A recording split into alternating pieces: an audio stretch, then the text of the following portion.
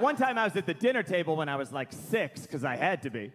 My dad goes, "How was school today?" I said, "It was good, but someone pushed Tyler off the seesaw." "And where were you?" "I was over on the bench." "And what did you do?"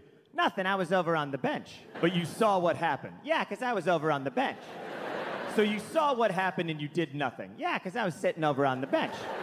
Let me ask you this.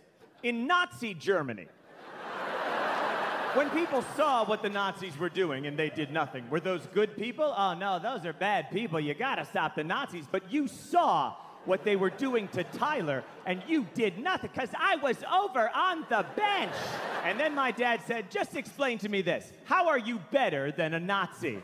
And then my mom said, "I made a salad with craisins," and the conversation ended. I just don't think you can do this one. I've been an assassin for a while now. What makes you think, oh, get that shit out of here, you're right!